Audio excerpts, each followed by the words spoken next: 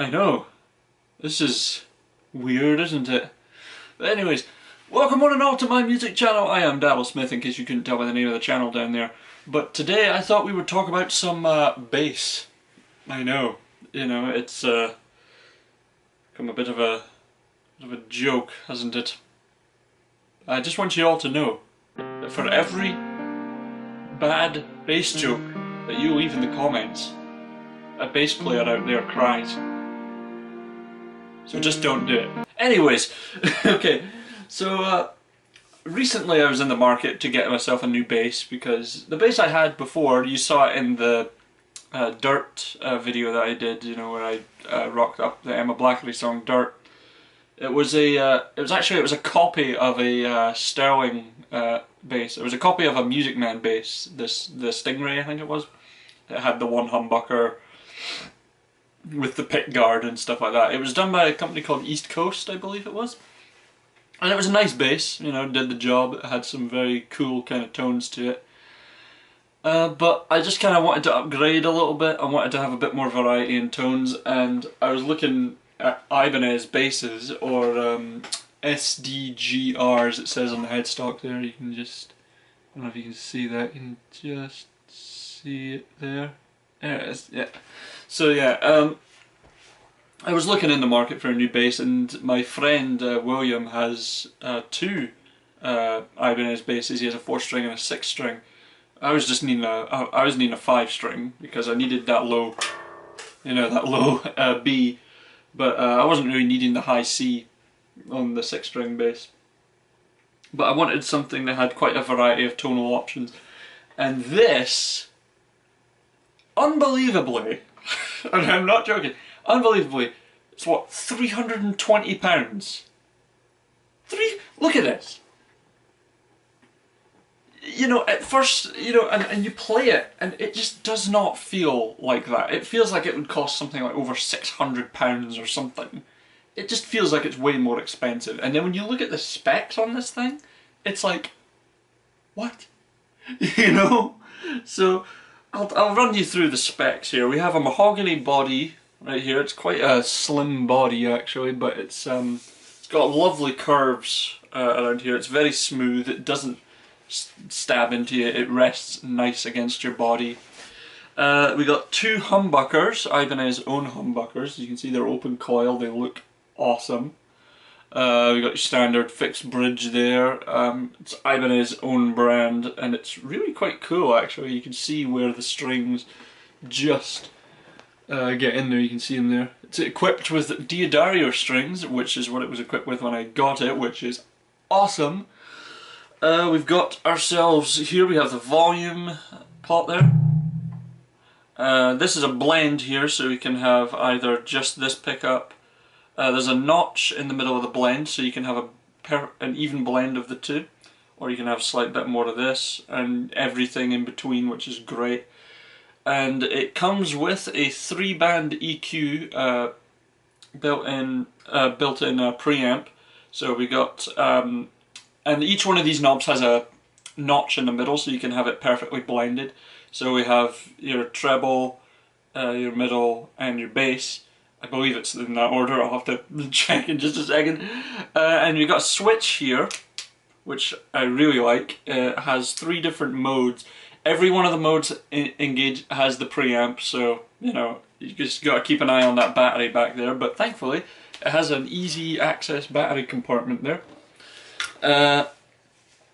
So you know, we have the first, when the switch is furthest closest to you, which is a single coil mode, so it just turns these into single coils, or tap mode as it's called. Then we have series mode, which just treats these like regular humbuckers. And then we have what is called power stack mode, which is awesome, like one of the best names ever. Just say that, you know, without sounding awesome. Power stack mode. You know, it's just awesome. Which basically gives you all the tonal options as before, but it kind of combines the series mode with the single coil mode, so you get the best of both in that regard. It's very powerful. and you get a good boost out of it, I would say. So it's quite a cool little sound. I generally just run it in series mode, just you know, keep it kind of, you know, level, you know, and not go insane with it. But yeah, those are the pickups, and they're amazing sounding pickups. What else we got? We got a Jatoba, if I'm not mistaken, if I'm pronouncing it correctly, a fretboard. Obviously some sort of substitute for rosewood because of the whole CITES restrictions and whatnot here in the UK and throughout Europe and stuff like that. So obviously to avoid any problems with customs and all that, they've swapped over to Jatoba. And it's quite a smooth wood, to be honest. At first glance I thought it was bloody plastic, but then I fell into it and you can feel the grain.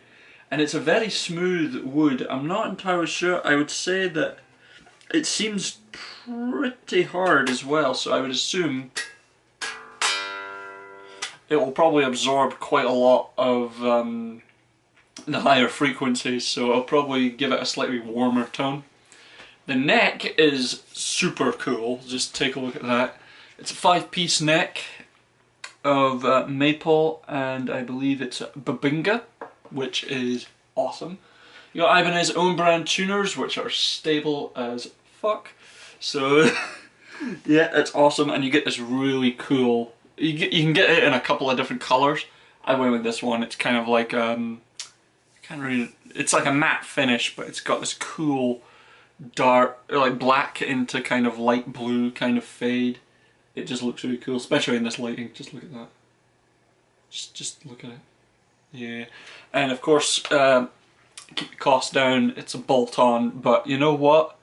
You don't notice it. You really don't. That is one of the best bolt-on constructions I've ever seen. It just doesn't get in the way. The only thing that gets in the way is this bit here, and even then it doesn't get in the way because it's so smooth. You just slide past it. It's so easy to play, you know. So I mean, I'm not necessarily a bass player by trade, you know. I don't really say, you know, I play bass, but I don't consider myself a bass player. I am a guitar player by trade, you know. That's my main thing. But whenever I pick this thing up,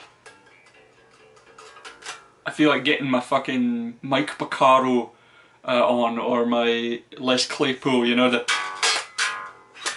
kind of thing, or just like a chord, you know. So it's such a nice sounding bass. But enough of me talking, let's get some tones. I'll start off with everything notched right in the middle, right?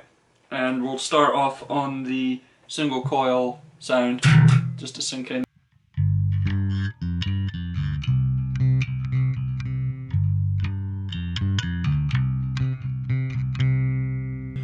So that's both pickups. Here's the bridge. Without me,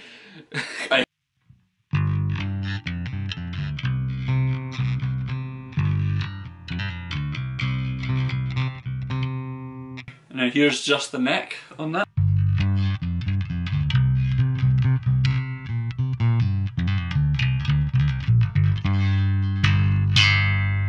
Great for slap as well.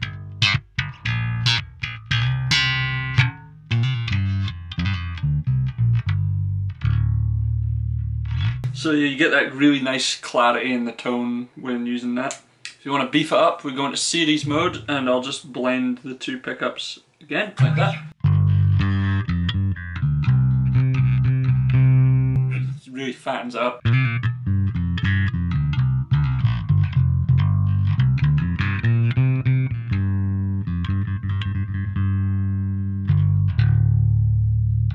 Here's the bridge pickup, just in series. Bleh.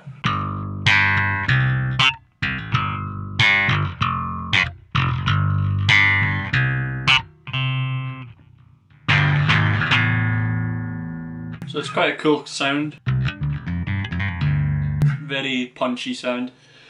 And just the neck pickup, or middle pickup, whatever you want to call it, because it's not even right next to the neck, but you know what I'm saying.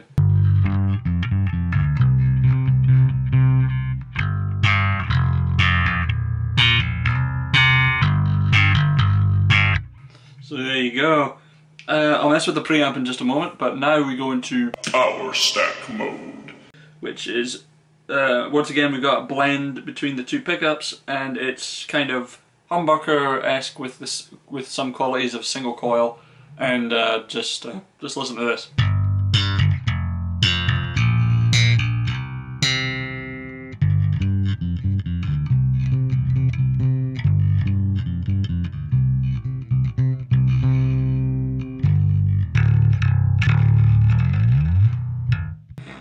That's really cool. We go to the bridge once again.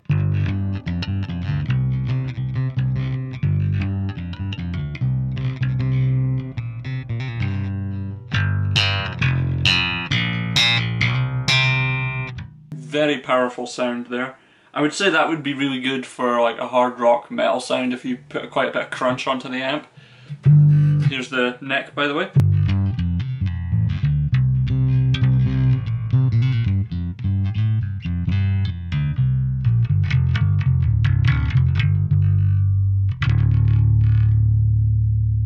So that's a really thick, boomy sound, you know.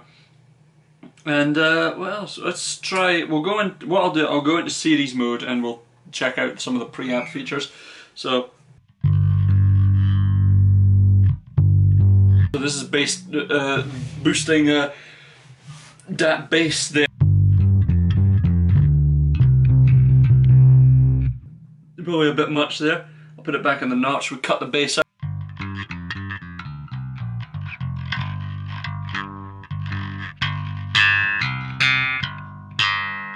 And then we put it back in the middle, you just... Now we got the mid, so I'll boost the mids.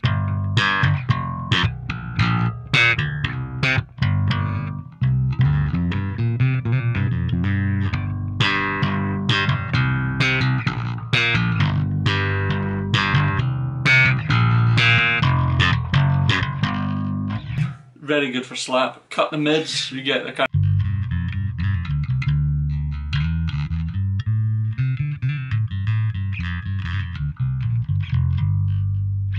You get quite a warm sound there.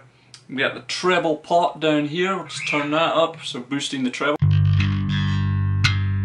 You get that, you hear that kind of crunch.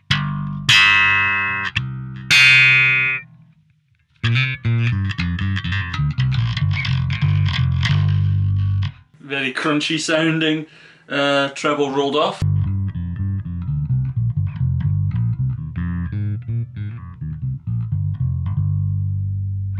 Probably equivalent of just what you would do with a tone pot there. But yeah, that's pretty much it, you know. You can get quite a large variety of tones out of this one instrument, and it's got a nice smooth, fast feeling neck on it. It's quite thin, you know, as Ibanez necks normally are.